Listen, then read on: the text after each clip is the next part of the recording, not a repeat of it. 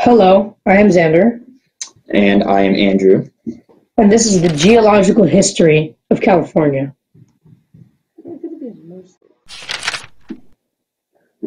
In the beginning, around 180 million years ago, the North American plate broke away from the supercontinent of Pangaea and started moving west.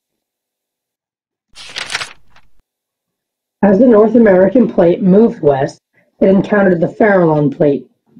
As the two collided, the denser Farallon plate subducted underneath the North American plate.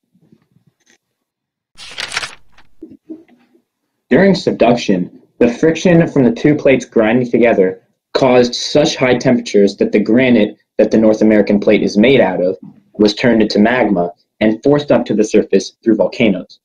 This allowed new igneous rock to form on the surface of modern-day California and neighboring states.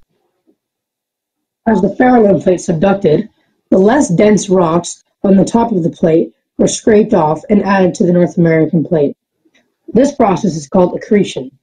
These scraped off rocks get smashed into the North American plate and get compressed, adding landmass to the coast of California. The oceanic ridges that had formed in the Pacific Ocean reached the subduction zone between the Farallon and North American plates. They were so massive that they stopped subduction completely and forced the two plates to find a new way to move.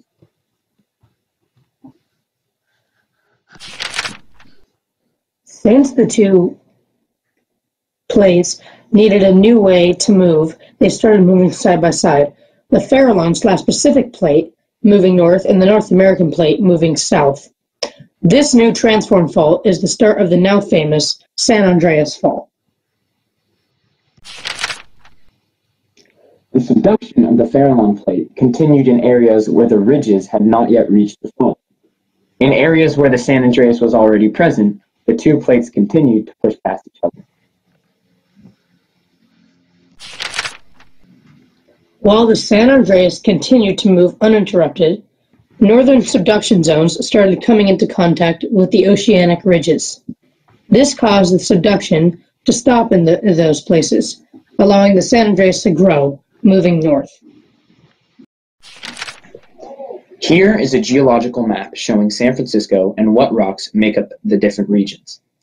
Yellow is sand dunes, pink is landfill, and orange is gray rock. As you can see, the city is divided with different rocks or materials making up the landmass. Currently, in San Francisco and the Greater Bay Area, you can find many rocks that were created from the process we have just described. Some sedimentary rocks scraped off the oceanic plate from accretion include chert, a reddish-brown rock with many easily visible layers. It is also often found with clay in between its layers.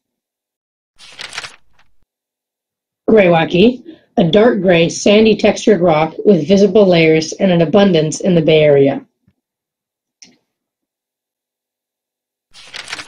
Sandstone, a yellowish or reddish stone with very rough sides. It is easily scratchable and can have visible layers or no layers at all.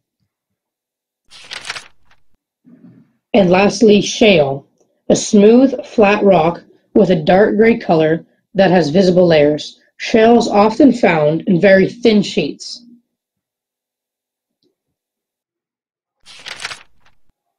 You can also find some igneous rocks formed from magma superheated by the friction of subduction and forced to the surface through volcanoes. Some of these rocks include granite, a rock that was formed from magma that cooled slowly over time, giving it visible crystals and speckles, and occasionally a somewhat reddish hue.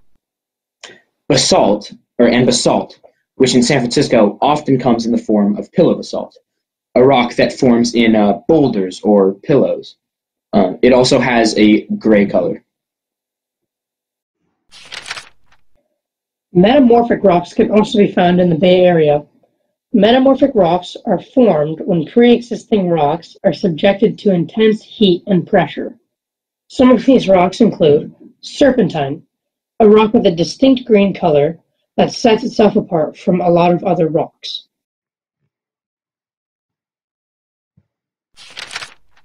and slate, a rock derived from shale that was put under a lot of pressure and heat.